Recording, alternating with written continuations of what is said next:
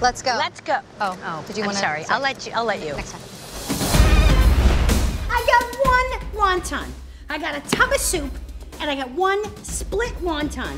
There's not even any meat in there. That's just a carrot. My character has really always been a believer. We have dedicated our whole lives to studying the paranormal. Now there's sightings all over the city. Doesn't matter if people are making fun of her, which they always have. You mean like Patrick Swayze? Like you're sitting behind you making some pottery?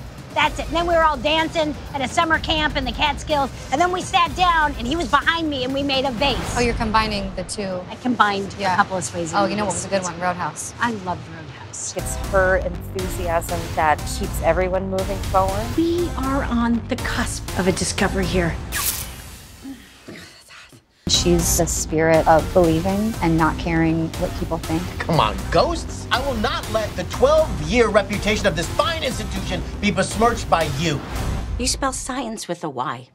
And what's upsetting about that is I don't think you know that that's wrong. Which is so funny. You give a degree for the doing the mashed potato.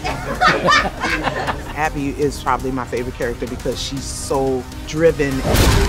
Oh, I got something special for you. You like that? You got more where that came from.